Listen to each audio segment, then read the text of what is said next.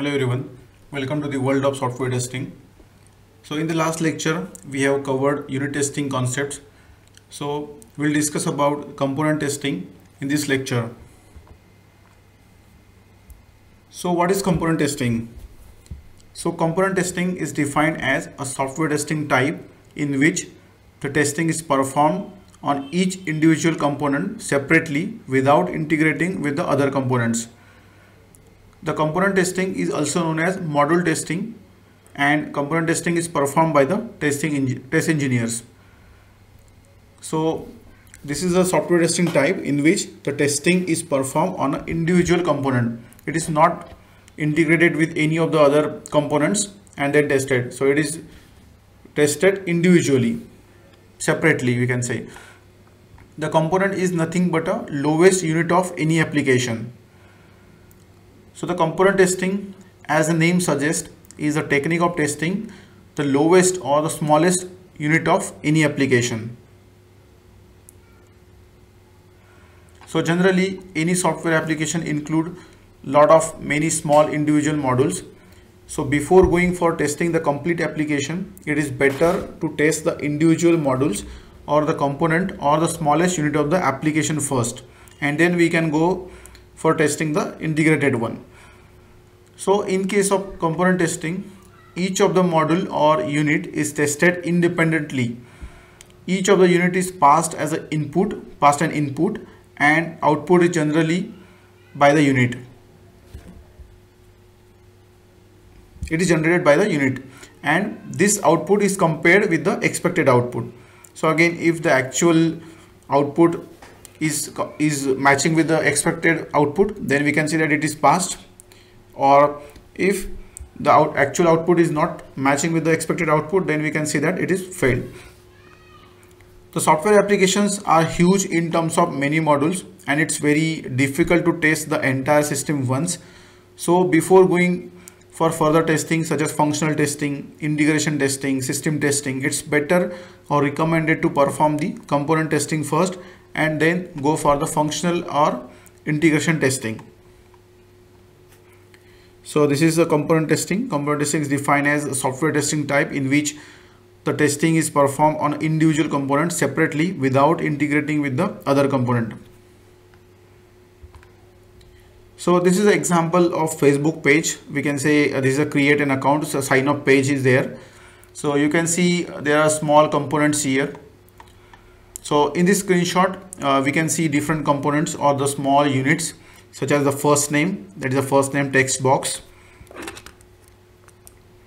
The first name text box, then the surname text box, again mobile number or email address, then a new password text box here, and there are a lot of drop downs as well. This is a date, month and year. Then this is a radio button, gender radio buttons are here, and then again sign up buttons are there. So there are a lot of components on this Facebook sign up page available. So each field act as a component here. So if you consider just a first name here, it is act as a one component. This is a small one component. This is a second component. So we have almost a lot of components on this simple sign up page here. And to test these components termed as a component testing. So here, if we are testing this particular first name only, first name text box only, then we can say that this we are testing the component here, specific component, and it is termed as a component testing. So for example, if the requirement is the first name should be only alphabets and should be maximum of 10 characters and should not be any special characters. So as a tester, we need to test these fields with the positive and negative scenarios. So here, let's say this is a scenario or this is a requirement or client expectation that the first name should be only alphabets and should be maximum of 10 characters. So maximum length is 10 characters and it should not have any special characters. So here we can apply the input domain testing. Here we can perform the input domain testing. So we'll go through this in our upcoming lectures, and then Based on that, we can perform the component testing for this particular text box only with the first name. The second example is for the mobile number. So here for every mobile number only 10 digits are mandatory, right? So there must be a 10-digit number if it is a mobile number. So as a tester, we need to test this field with the positive as well as negative scenario. For example, try passing the digits more than 10 or less than 10. So if it is a 10-digit requirement, then we can try passing, let's say 6, or if you apply the boundary value analysis here, then 10 minus 1, then 10. In this way we can 10 plus 1, and then this is 10. And similarly for the minimum one, like 0, we can say that is not, this is maximum 10, so that must be 10 only. So we can test this one. So if we pass the number digits, 10-digit number, it comes as a positive scenario or positive testing, we can say. And if we pass more than 10 digits, let's say if we pass 12-digit number here, then it is termed as a negative scenarios or negative testing. So if you try to pass the valid numbers, then it should accept that number. And if you try to pass the invalid numbers, that is more than 10 digits or less than 10 digits, then it should not accept those numbers.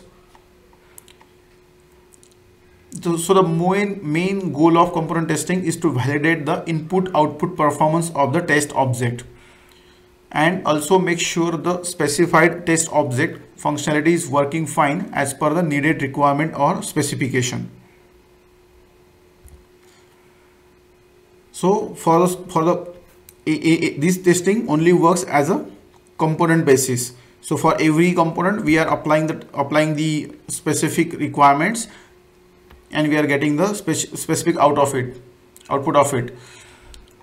So the main goal of component testing is to validate the input-output performance of the test object. So this is a test object for us in case of component testing.